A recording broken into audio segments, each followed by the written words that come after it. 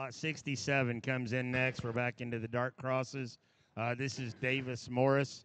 This gilt here would be a Buckle Up Romeo and bred by Colson Show Pigs.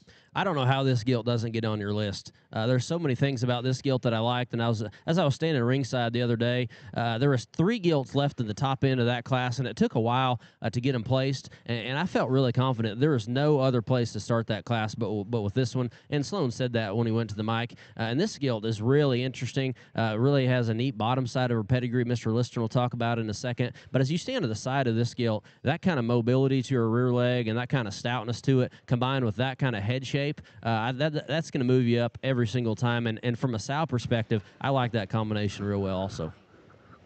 On this one? Hang on just a second. Yeah, it looks like Evco's done it again here. This one here is really unique, and I think that she just strikes you as she comes across the green carpet here.